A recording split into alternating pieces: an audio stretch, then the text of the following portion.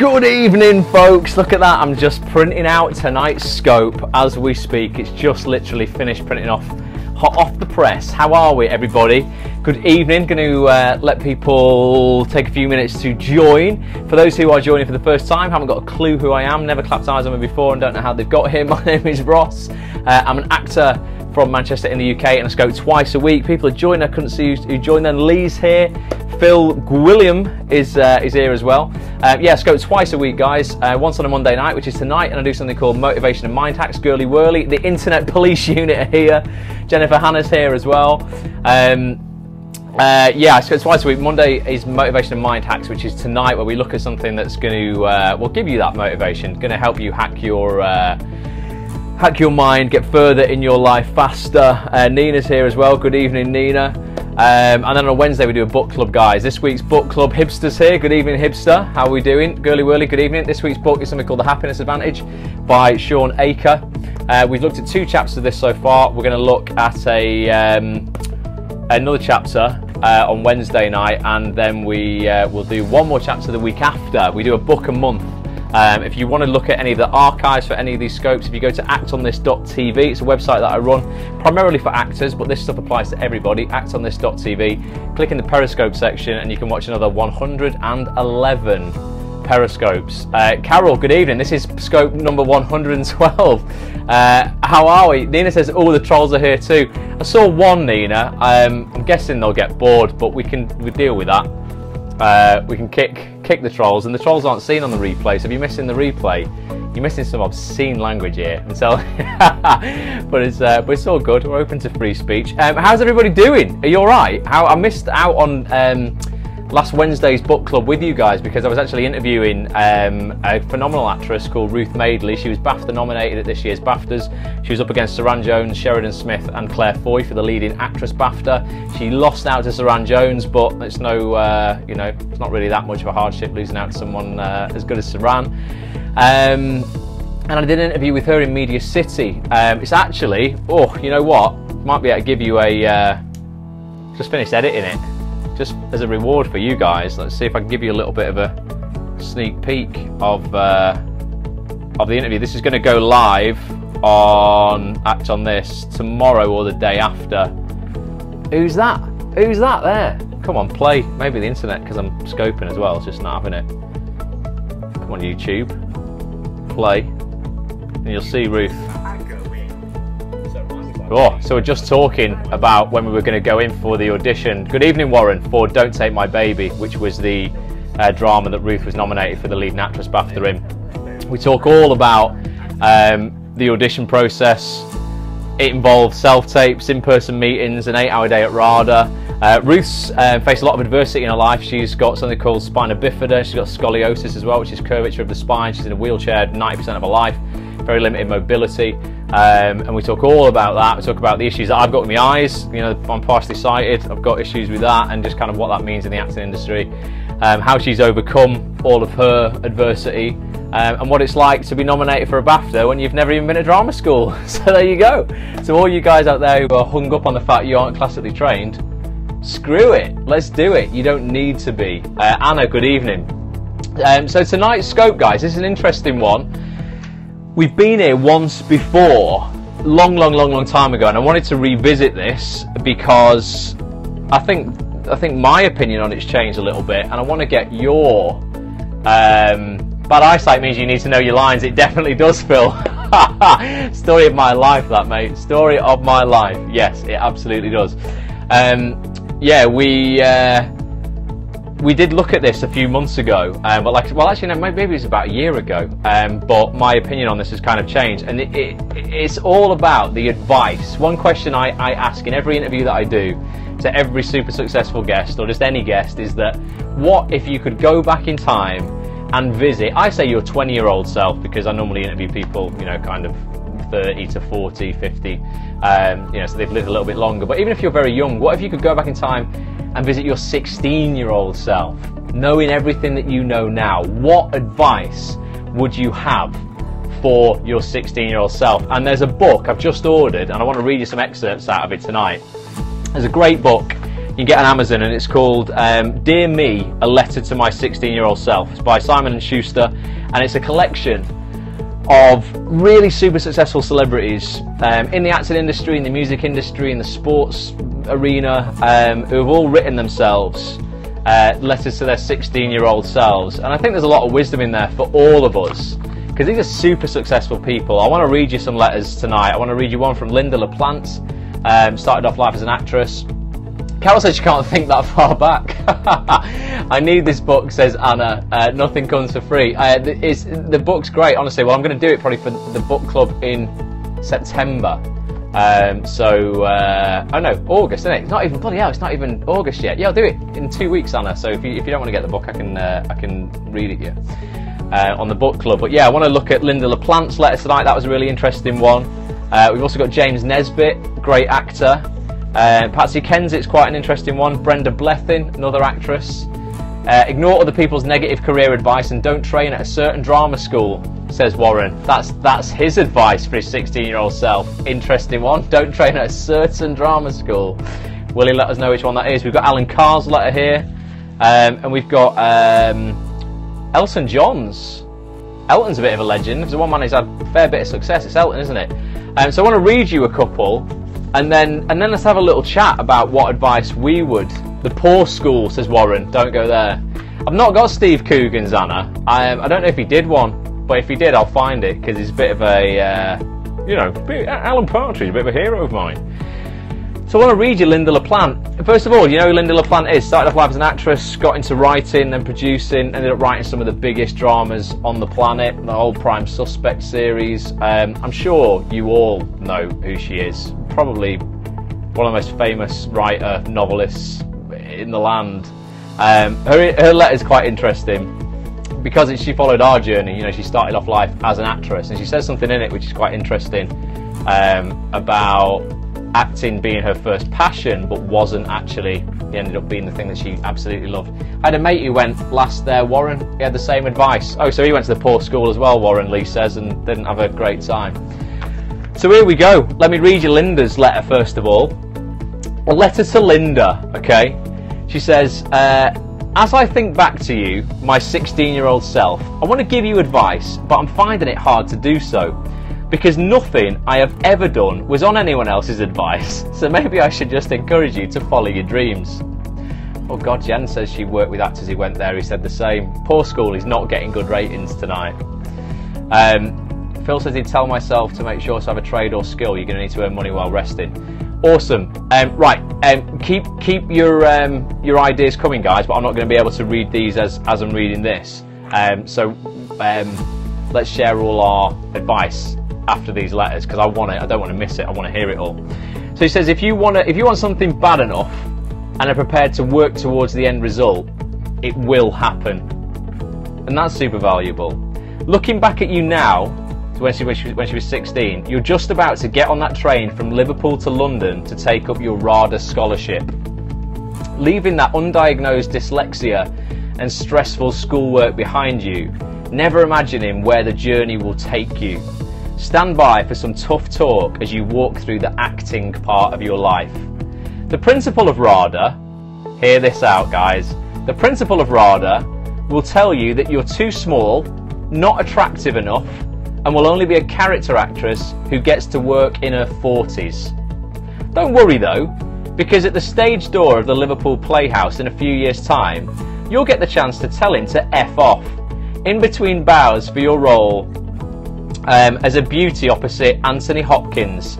That will feel great. That's pretty sweet, isn't it? That must be a great time in a life. Acting will be the first thing you succeed at, although never your great passion, but it will lead you to your destiny, so try hard to trust in that. I'm getting a phone call here off Chris Stone. Chris Stone, I'm cancelling that just while I'm doing this Periscope. He should be on the Periscope. What's he doing? During filming on The Gentle Touch in your 30s with Jill Gascoigne, you'll ask to submit some stories that might be a little less boring, and you won't know quite what possessed you to do so. You'll probably remember your father keeping that small note written by Lynda Titchmarsh with a story about a naughty girl who stole a bicycle and fell off it, and reflect on how you've always been a storyteller really. You won't get any of those stories accepted, but you will treasure the comment written across one of them, "This is brilliant," and use it to spur you on. You will rewrite that story, rename it Widows, and send it to a producer you know called Verity Lambert, and you will use your married name, Lynda Plante, and you will laugh when she says that she thought that sounded like a transvestite trucker. Interesting. You will get a series commissioned, realise that you don't know what on earth to do now, and find inspiration and direction through the power of research and talking to the people you're trying to write. The buzz you will get from building the script will be more enjoyable than anything you've done before, and that's when you'll know that you've found what you want to do for your whole life. You'll find that writing will lead you to producing TV. That TV will lead you to novels, and that you will still, years on, love what you do. May you never cease to be amazed at the support of the fans and the level of your success. May you leave no stone unturned and fight for what you want in a script, because you'll never stop having to do so. May you always have belief in and respect for yourself and know that work is pleasure. May you feel, as I do now, that every day is special, and despite the heartaches, and you will have them, you will see that they are minuscule compared to your constant joy of being able to earn your living doing exactly what you find fulfilling. Love to you, Lynda, from Lynda. P.S. Just remembered, you hate queuing, you always will, so learn to get everywhere early, be it Legoland with your darling son or any other such unthinkable place. Be organised, it really does work in reducing stress and allows you to enjoy life to the max. Don't worry about diets, you'll never be able to sustain one for more than a few days. Finally, try not to smoke. Drink, yes, in moderation, but don't start smoking whatever you do. If anyone asks, tell them it's because you don't want all those little lines around your mouth. Lynda. So that was Lynda's. I thought it's funny the fact that she went to RADA and they went, yeah, you're not good looking enough, you're too small and you're only going to get roles in your 40s. And then she just flick a couple of those at you. Chris Stone's finally joined. Chris, you just phoned me. I can't pick up the phone when I'm on a scope, Christoph. But at least they didn't cut the scope off, so that's a bonus. So that's Lynda's advice for herself, which was basically like Helen Mirren. Helen Mirren, I imagine, has had a very interesting career. She's certainly one to tell it how it is, isn't she? Even if it means running out the back of the theatre and kicking off big time with a turning the air blue. Sorry, I forgot. Just finished a show reel. Thank you, Chris. Chris has been editing my show reel for me today. Appreciate that, mate. I can't wait to have a look at that. So, Chris, we were just looking at letters that famous actors have written to their 16-year-old self, and we just read Lynda Plante's. She was told at RADA that she was too little, too ugly. She was only going to get roles in her 40s as a character actress. She went on to tell her RADA tutor to F off when she was playing opposite Anthony Hopkins. Sam's here as well. Looks like she's just uploading her show reel to Spotlight, she says, which is good. So that's Lynda's advice. Who do you want to hear from next? We've got, I'll let you guys choose. We've got Brenda Blethyn, great actress. We've got Patsy Kensit, actress. Joking, great actress. Elton John is a good one. Alan Carr's here as well. And James Nesbitt. James Nesbitt is a good one. Who do you want to hear next? Alan Carr, says Anna. Any more for Alan Carr? Let's have Alan, says Jen.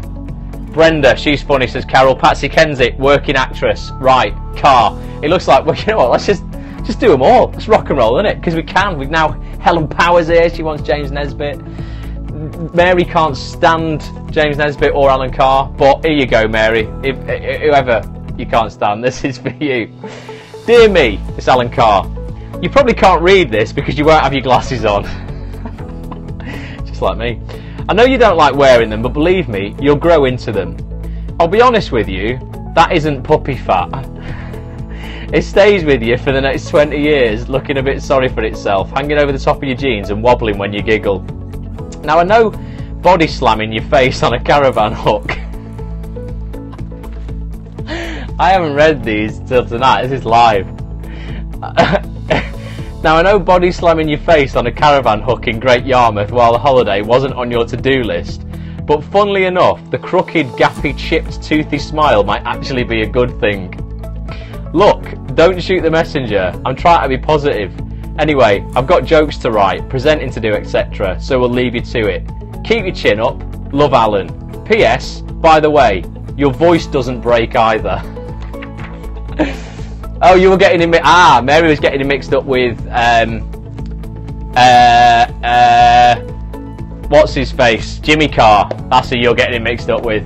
Short and sweet, like him. He's good, Alan, isn't he? He's all right. He's never bothered fixing that crooked smile. It's made him. It's literally made his career. Again, what he thought was probably a weakness has become absolutely one of his strengths. Phil says his brand. It is, isn't it? It's absolutely Alan's brand. Without it, I don't know what he'd be really. Just an average geezer. So that was Alan. Someone said Patsy. Let's have a look. Patsy is only short, very short actually. Let's read this. Dear 16-year-old Patsy, you adore music more than anything in the world. You have a great passion for rock and roll. But that doesn't mean you have to marry the lead singer of every band you ever had a poster on your bedroom wall of. Love, your older you, Patsy. Don't take cocaine, says Anna. That's Patsy's. Just all about marrying geezers from rock and roll bands, isn't she? Bless her. She's not had a lot of luck with that.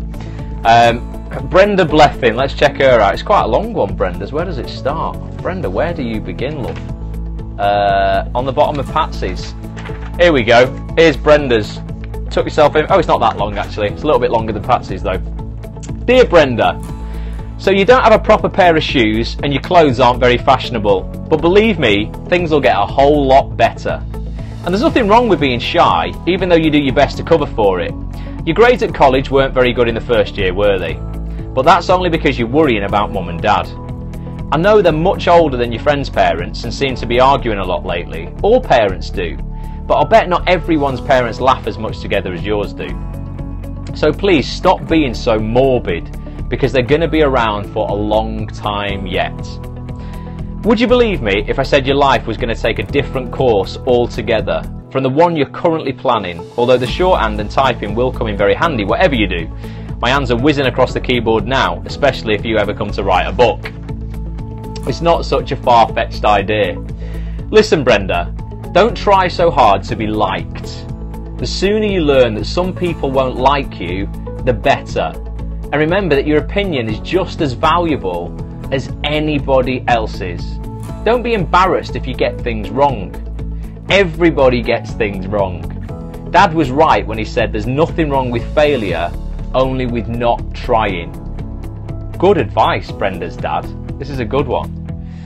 Oh, dearest Brenda, I know you'll never ask for the moon and stars, and you're blessed for it. You will work hard in life, but I promise you that if you stand on tippy toes, you will reach whatever you crave. Put the chocolate on the top shelf. That's a great quote, isn't it? Put the chocolate on the top shelf. And finally, eschew pretension. If you want any more advice, little Bren, you can contact me via agent Sally Longinnis at Independent Talent London. Keep smiling, with affection, Brenda. Sally's a great agent as well, you know. If you get representation off Sally, you're winning. So yeah, so Brenda's advice, reach for the stars, put the chocolate on the top shelf. Where's your chocolate right now? Mine's in my belly. So that's Brenda's. I'll leave Elton's till last. Who else have we got knocking around here? James Nesbitt. Brenda's good, but in little voice she overacted in my opinion, whereas Michael Caine played under her. I think that's said there. I missed a bit of that comment there. Jimmy Nesbitt. What do you think of Jimmy? Generally always plays the drunk, angry dad whose child has been murdered, but he plays it bloody well, doesn't he? James Nesbitt. Oh, this is great. It's one line.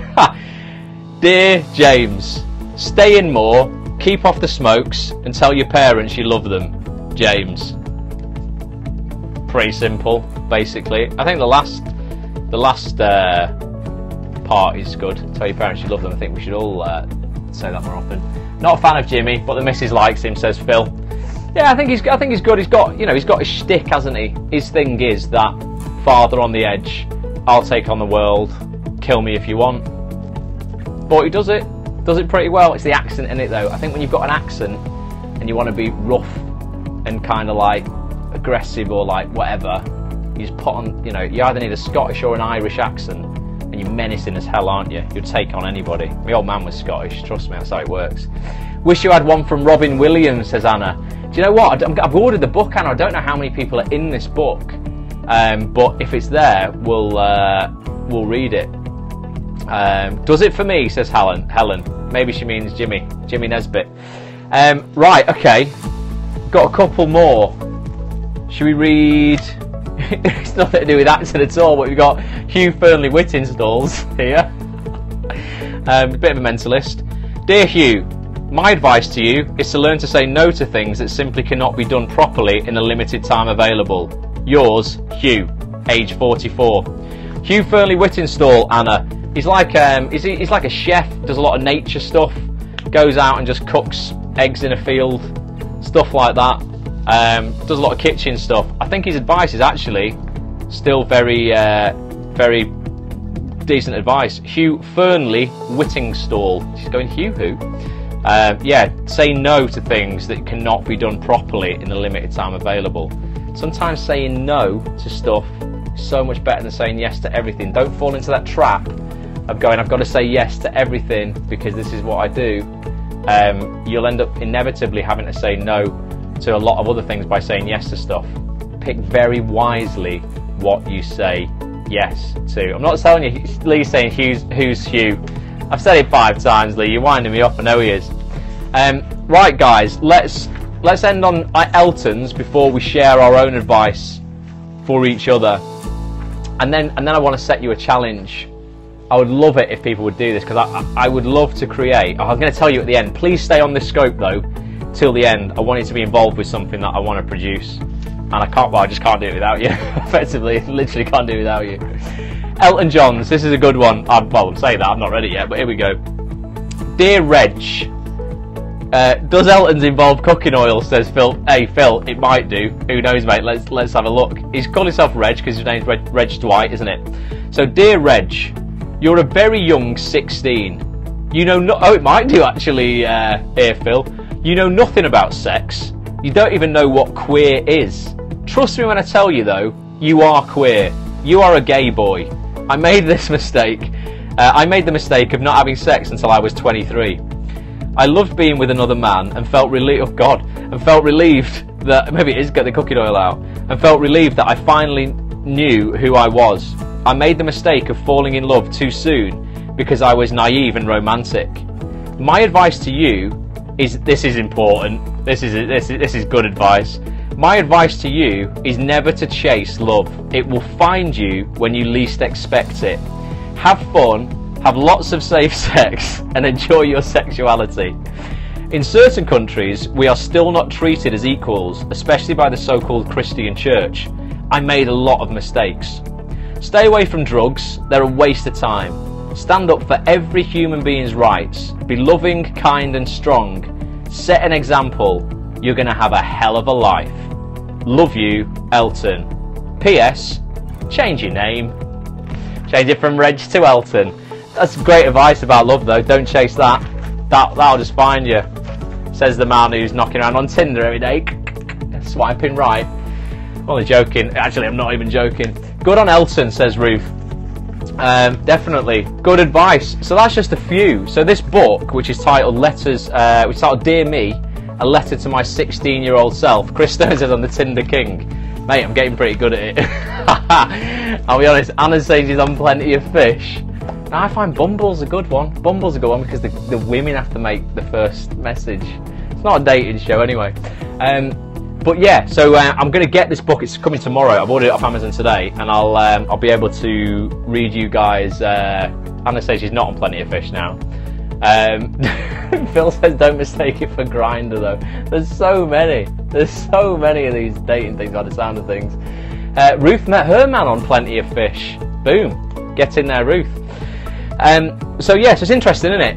when you're hearing from people like that give their, you know, their advice, their best advice off, what would your advice be to your 16-year-old self now? Mine would be, definitely there's been a paradigm shift in my thinking for the eye condition that I've got. Chris says I should start a dating site for actors. Nah, forget that nonsense. Yeah, so I've got something called retinitis pigmentosa, which is a degenerative retinal condition where your peripheral vision from like your teens starts coming in until you're left like blinkered. I can't drive, I struggle in dim vision as well, in dim lighting. And I thought it would be absolutely the one thing that would hold me back in my career, without a doubt. I used to hide it from people, I'd try and get away with it. If I'd fall over stuff or kick stuff, I'd blame it on being clumsy, as opposed to going, look, I've got a problem, you know, I've got this thing. So I don't think people would kind of want to employ me. And I still did pretty well, regardless of that. And then 2 years ago, Jack Thorne, one of the best writers we've got in the country, wrote a drama about somebody with my condition. And that opened up the biggest casting opportunity, and just the biggest opportunities that are still actually happening today because of that condition. It was the one thing I thought would hold me back. Ironically, has given me the biggest opportunities that I've ever had. So for me, I would say to everybody, Ruth says abbreviated version is live every moment of your life and be happy, which is great advice. But yeah, for me would be don't preempt what people are going to think. You know, don't kind of sort of predict how people will take you if you tell them you have a problem. You know, ask for help and you'll get it. And ironically, your greatest, what you think is probably your biggest flaw, will become your greatest asset in a way, which is crazy. I think we have time to, sometimes we just kind of, you know, predict all these negative circumstances that never happen. Take time to get to know my dad, tell him I love him more and forgive him earlier, says Lee. Yeah, I mean, I lost my old man when I was 24, and that was really shit, because I felt like, you know, I don't know, at that point when you're kind of like 24 as a man, you have a different relationship with your dad than you had growing up when you were kind of, you know, 17, 18, 19, 20, because, you know, there's almost kind of, you think you've got something to prove to your old man, don't you? Like, I'm a man too. But you know, you mellow out a lot when you're in your, like, towards your mid-20s. It's the time when you probably start going to the pub with your old man, and that, you know, we were just kind of doing that, and then he died. I was like, shit. So yeah, I would definitely say spend more time with your family. Definitely. Very important. Anna says she lost her dad 5 years ago. My advice, do the things that scare you, says Helen. Be brave and get uncomfortable. You may surprise yourself. So important. I've just literally been speaking to someone tonight about getting comfortable with getting uncomfortable. Don't get married until you're at least in your mid-20s, says Carol. Do what you want, not what others want. It's the second most common regret of the dying, that, Carol. Live a life. It sounds morbid, doesn't it? But there's 5 of the most common regrets in human beings. And number 2 is live the life that you want to live, not the life you think other people expect of you. So yeah, it's very, very important. The first one is the biggest regret is that I wish I had realised earlier that happiness was a choice. That's the biggest regret of everybody, of every human being on the planet. The most common regret of people dying on their deathbeds is that they wish they had realised earlier that happiness is a choice. Okay, it's very powerful when you realise that you genuinely do have the power of choice over how you react to every situation in your life. Ultimately, every situation that happens in your life is neutral, whether it's the highest of highs or the lowest of lows. It only becomes a high or a low with the meaning you put onto it. And if you choose to put a negative meaning onto it, it will become a negative experience, and you'll always remember it as that, and it can create many limiting beliefs within you right now that you're probably still living, that you may have created 20 to 25 years ago. When you feel, you know, when you realise you have a choice to react differently to that situation, you can gain your power back. Don't think you have to be perfect, accept that you are flawed, says Sam.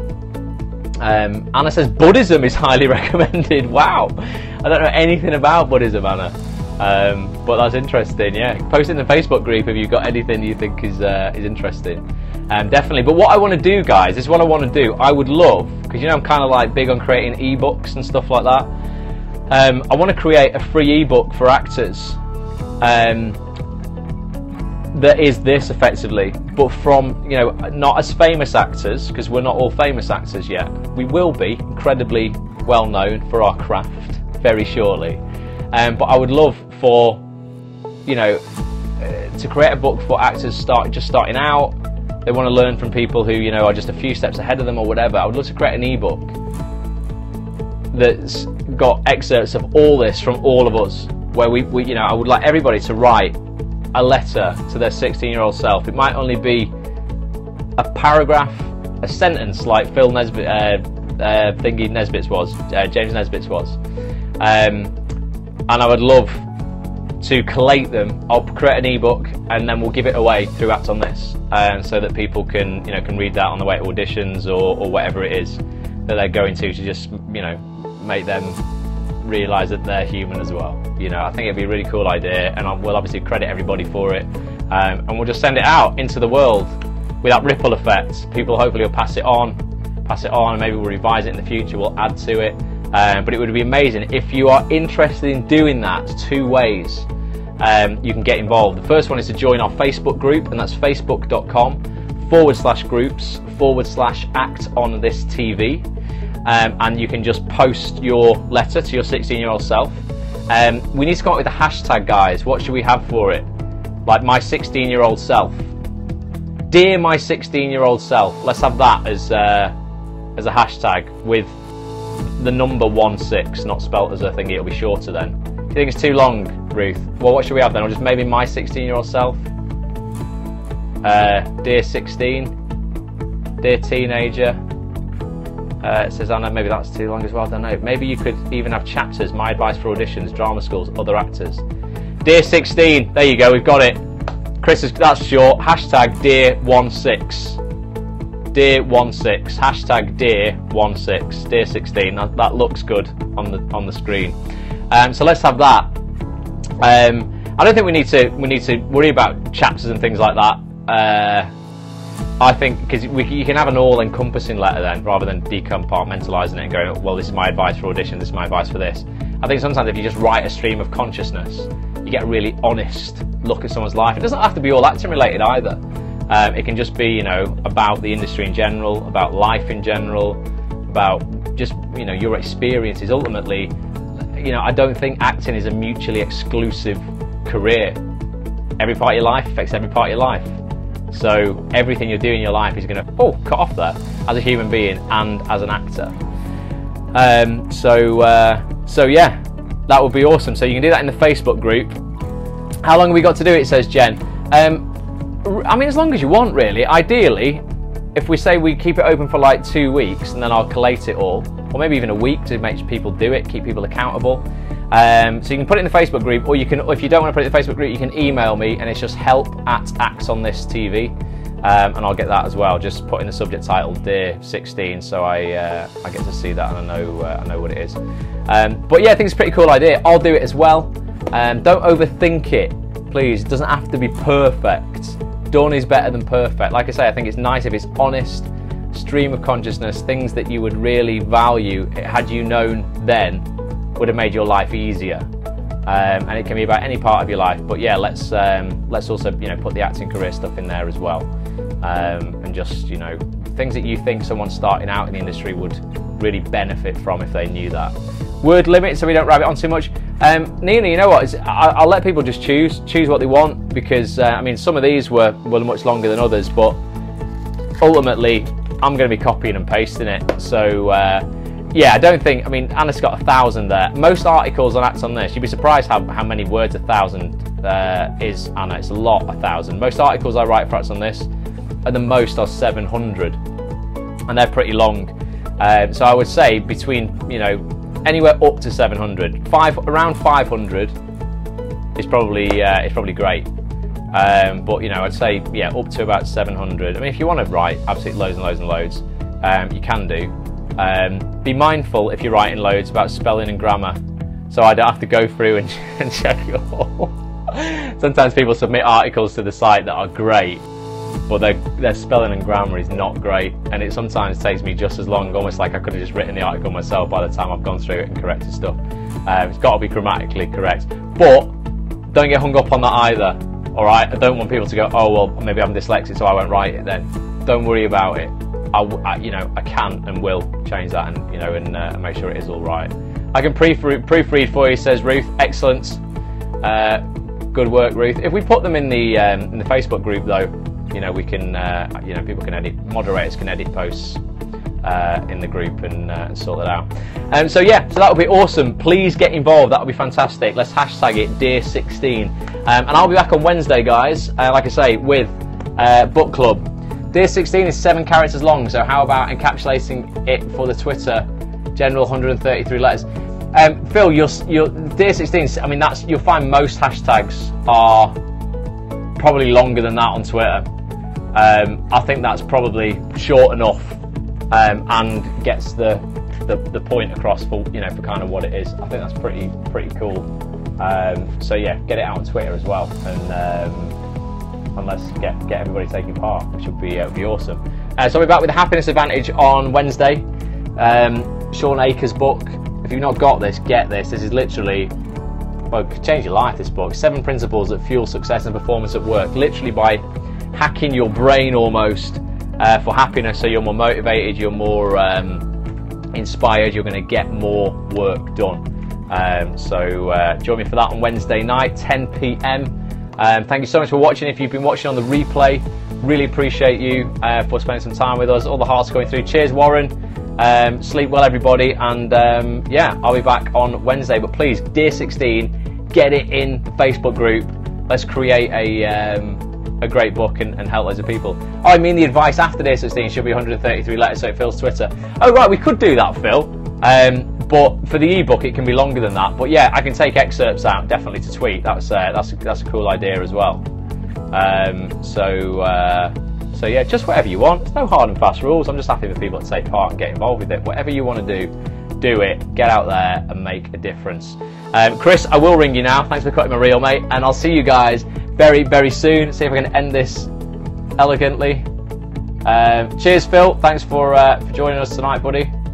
There we go. Awesome. Ready to stop. Thanks a lot, guys. Sleep well. Bye for now.